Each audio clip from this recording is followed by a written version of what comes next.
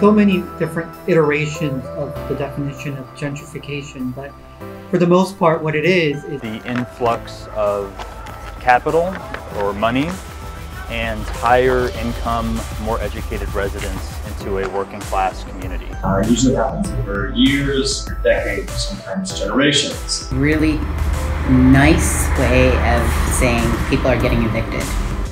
Koreatown is a neighborhood in central Los Angeles. Historically, it has been home to Korean immigrants and their families, with many other racial and ethnic minorities that make up a large proportion of the population as well. However, over the past several decades, Koreatown has been changing. The neighborhood used to be filled with family-owned businesses, small shops, and rent-controlled housing. Now, due to the high housing prices in LA, many developers have come to the area in order to purchase the relatively cheap land to build luxury apartments and shopping centers.